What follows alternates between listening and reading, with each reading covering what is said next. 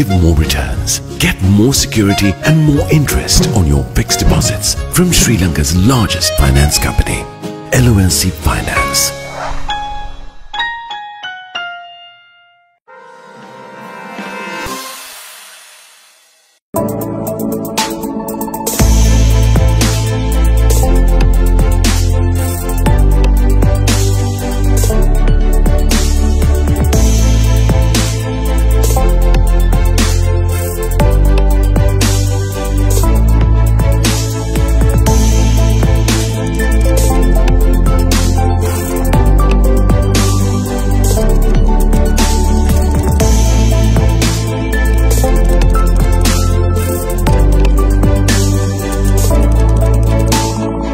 Hi, I'm Dilrukshi from DIMO, and I will be talking about corporate lifestyle today for Living Gets Real.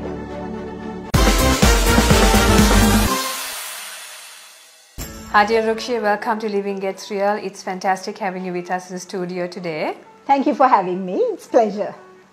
Alright, so today's segment is a little different from the rest of our shows. We're talking about corporate lifestyle.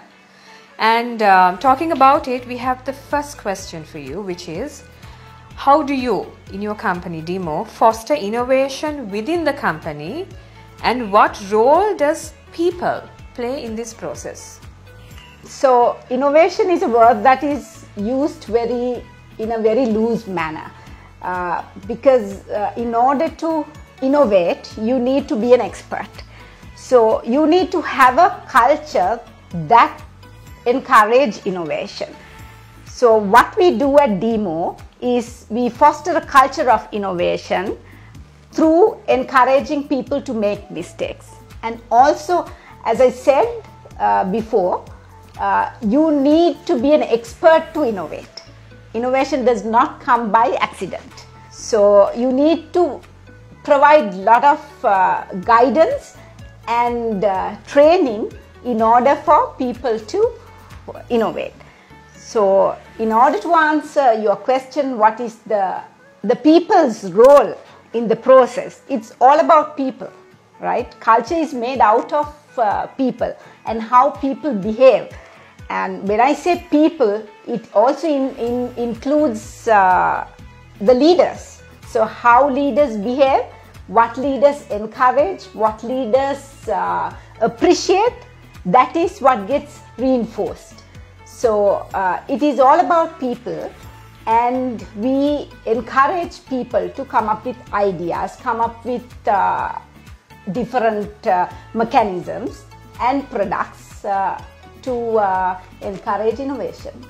Very interesting. I love the fact that you said you also encourage people to make mistakes, which is something we very rarely hear, especially in the corporate environment. Okay, so taking us to the second question. What values do you prioritize in your corporate culture? Yes, so at times these values can change because values are very intangible, right? How we see or understand values is through the behavior of someone or people. And when we prioritize values, it also needs to align with what we are going to achieve by prioritizing certain values. So currently there are 5 values that we prioritize at DIMO, starting from integrity, people centricity, excellence, customer centricity, and accountability. So it is not about the values. What is important is the behavior. So we try to align integrity, and because that is a given actually. It should not be even a value that we prioritize because it is a given for any organization, for any human being. Like even if you personally believe in certain values, I think integrity comes first, right? It is a given because that is what builds trust. So, we work with a lot of partners. So integrity, that in order to achieve trust, is very important. And of course, people centricity. People centricity is very important to our organization. When we say people, it can be our own staff, and also it can be our principals, our customers. Like, we want to be the people to be our partner, because our brand promise is also about partnering, be the best partner. So people centricity is very important. So is excellence. We try to excel in everything that we do. And accountability. We believe in ESG, environment, social and governance.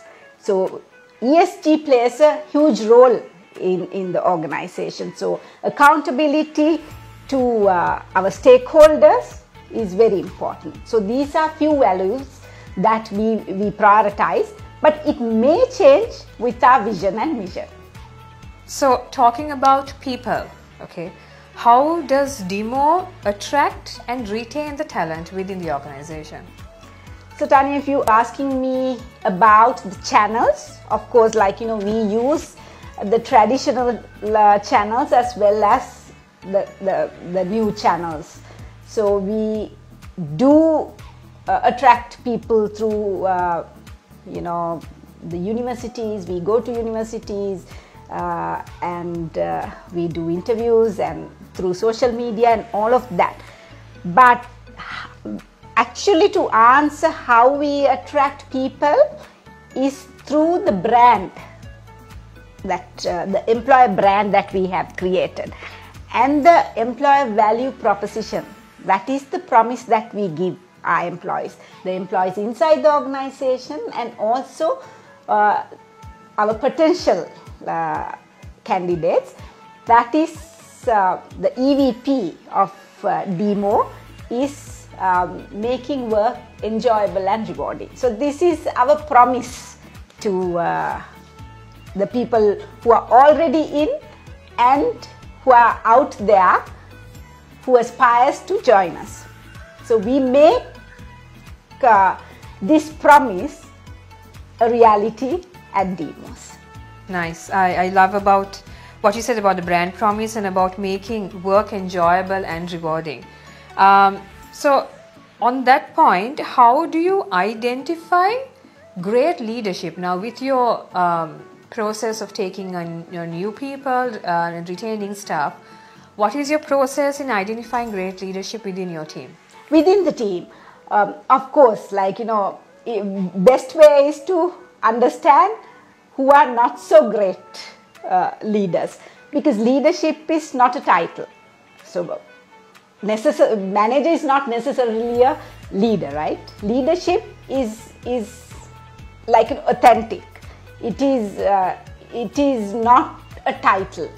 So when certain people show certain traits, when they have a vision, they have the drive, they help others, and of course when they have competence and give guidance, and when we see that there are followers, we identify them as leaders. But it is not, you see, that is a very subjective way of doing it. But at DIMOs, in order to identify leaders with the title, we have a process. So of course, we appreciate the performance, we recognize that, but performance alone is not enough to become a leader at DIMOs. We look at the leadership potential. So when someone shows certain traits, as I mentioned before, together with good performance, they are put through a training program. So we call that the Elevate. So once they go through this program, it is mandatory for anyone who aspires to become a leader and recognized as a leader to go through this program. Once they complete that, they also have to go through a assessment, leadership assessment, to be recognized as a leader. there are different assessments that they have to go through at different levels to become a leader at DIMO. Okay, so Dilrukshi, going by what you said previously about making work enjoyable and rewarding, could you perhaps share some tips for a healthy work-life balance? Okay. In simple terms, what I can say is work while you work, play while you play. So that's the best. So when we talk about work-life balance, I mean, this is a very subjective. What is balance for me may not be for someone else. But what we do at DIMO is we understand what is important for our staff. It's not just work, but also their families, their friends are important. Of course, we have not gone to the level that we bring in the pets and all of that. I mean, I would love to, right? So while recognizing what is important to them, so when they need time off to attend to their loved ones and for themselves, for their education and for their health, we make sure that those are taken care of. In addition, we also have a lot of fun events at office, and we try to make sure that we deliver our brand promise or our employee value proposition, making work enjoyable and rewarding.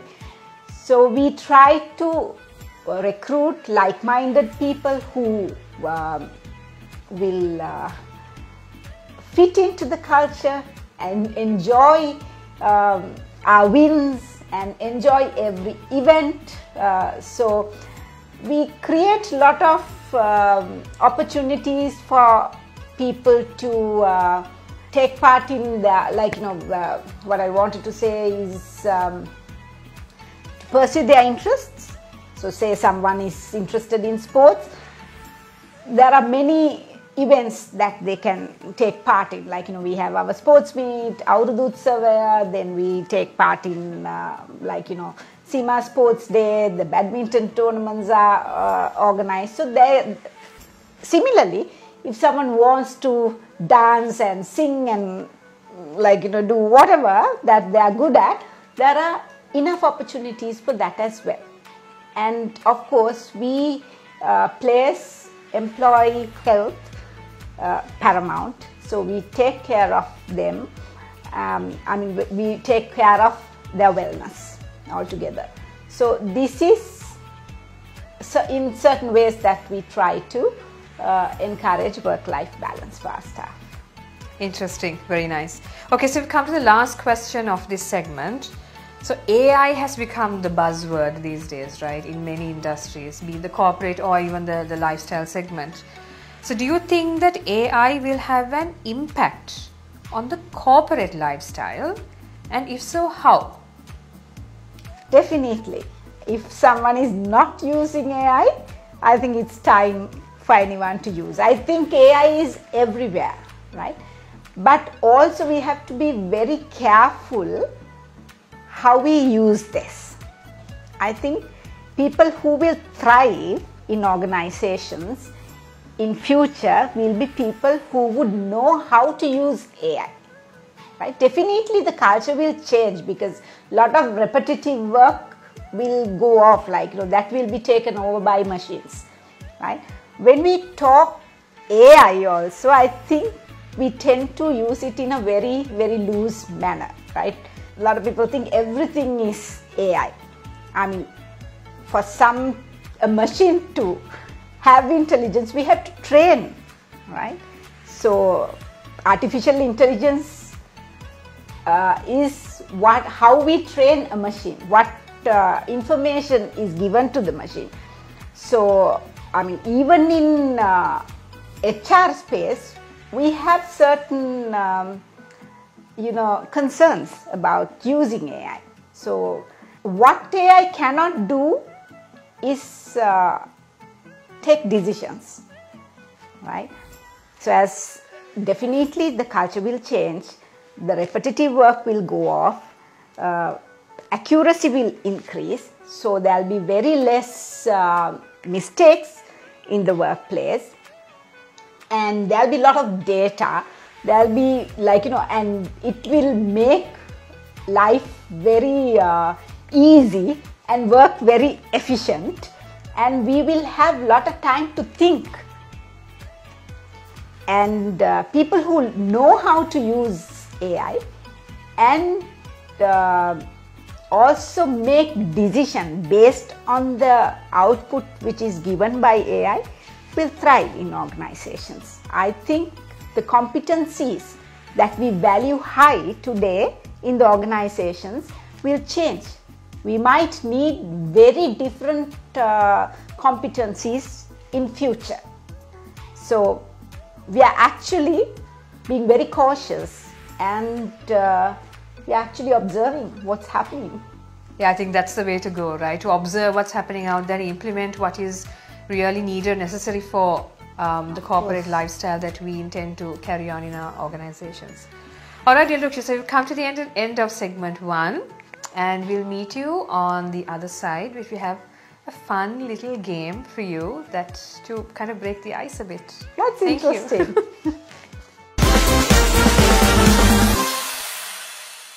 What makes a truly awesome insurance company? Is it the skills to manage big numbers and big responsibilities? Well, that's definitely part of it. But there's more. It's the people.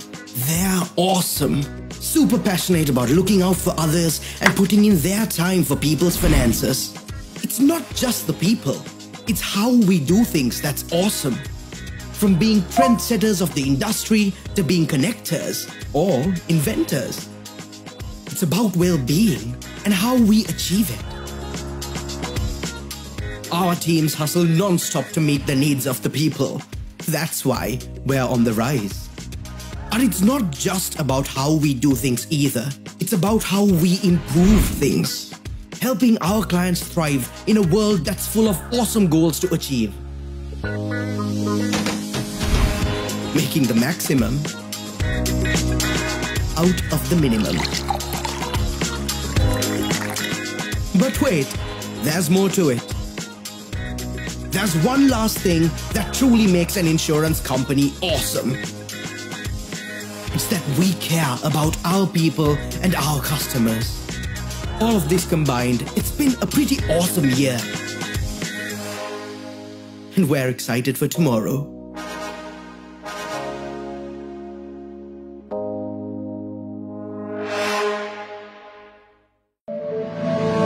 The latest issue of LMD is available at lmdmall.lk as well as selected supermarkets and bookshops.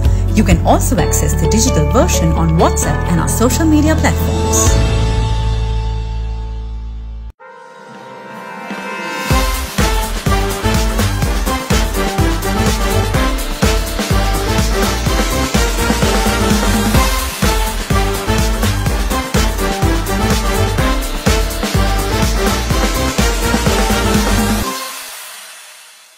Welcome back to the show, Dilrukshi. So we have a fun little game for you, like I've mentioned before. And the game we have for you today is a quick fire round. Okay. You have 10 seconds to answer each question. So it's not very complicated. Some of them are absolutely ridiculous. Some of them are fun. Some of them are a little bit serious. All right. But the objective is to have fun here. Okay, sure. All right. I can do that. So we'll start with the first one. MS Teams or Zoom? Teams. Apple or Android? Apple for sure. Texting or talking? Depends. Okay, if you have to pick one, what is your preferred? Then I would say talking. Favorite day of the week and why? Well, Monday. Really? Of course. And why? So I look forward to coming to work because, every week I have so much to complete. So yeah, I love doing something productive. The last song you sang? Wow. I can't remember. Your favorite holiday? My favorite holiday is with my daughter, wherever. What was the last picture you took on your phone? Maybe yesterday. So from a scale of 1 to 10, how good of a driver are you? I think I'm good. 10. So 10. Invisibility or super strength? Invisible? Spy on people. Yeah. But I think Okay, super strength. super strength, Yeah. right, okay. Is it wrong for a vegetarian to eat animal-shaped cookies? No, why? Why would it be? Favorite junk food? Burgers? Favorite childhood TV show or movie? Tom and Jerry. I still watch. Same here. Who has it easier, men or women? Men for sure. Have you ever worn socks with sandals? No. Why can't we tickle ourselves? But I don't know. What does a person need to be happy, according to you? A mindset for sure. Name one of the 7 dwarves. They're grumpy. Okay, good. Who's more complicated, men or women? Women, I guess. How many cups of coffee do you drink per day? Don't drink much coffee. Oh, really? Oh, wow. Okay. Can you touch your toes without bending your knees? Of course I can. Wow, okay. Giving presents or getting presents? Getting presents. Both, but mostly getting presents. Okay. What is a place you would most want to travel to that you haven't visited so far? Greece. Oh, that's cute. Sometimes, but I'm scared of them. What's the most used app on your phone? WhatsApp. What's your next holiday destination? Greece. Alright, so we've come to at the end of segment 2. Thank you, Dilrukshi, for taking part in our game, and you were quite honest with your answers. So thank you for that. Thank you so much for having me. Thank you for being I on the had show. fun. Thank you, and for talking about corporate lifestyle at DIMO. And we wish you and DIMO, everyone at DIMO, all the very best in everything that you plan to do so far. Thank you so much for having me, and I had a lot of fun. There you have it. These are my answers to the questions and the game. Be sure to check out Living Instagram and Facebook pages for the latest episode of Living Gets Real. Ciao!